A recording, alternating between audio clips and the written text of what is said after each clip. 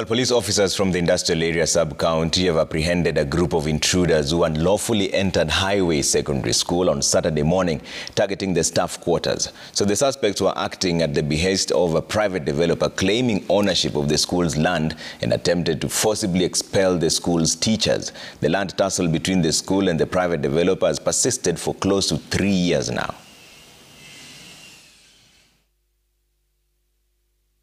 The group of intruders, reportedly following orders from a private developer, executed the raid when most of the staffers were away on holiday, targeting their residences and causing extensive damage to their property. This is a school land, and I think these people waited when teachers have gone away for the Christmas festivities so that they can come and throw out and dismantle whichever property and remove whatever they have here.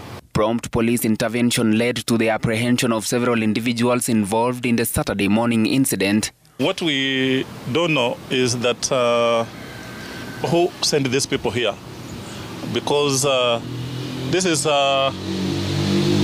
Highway Secondary School property. A long-standing dispute over a parcel of land in South B area of Nairobi persists between the private developer and the school dating back to 2020. The private developer claims to have the title deed to the piece of land, with the school on the other hand maintaining it was allocated the land by the government in 1974. About 3 years ago, we had someone purporting that had acquired a title deed to this piece of land and wanted us to be evicted. I've been residing in the highway staff quarter from 1990.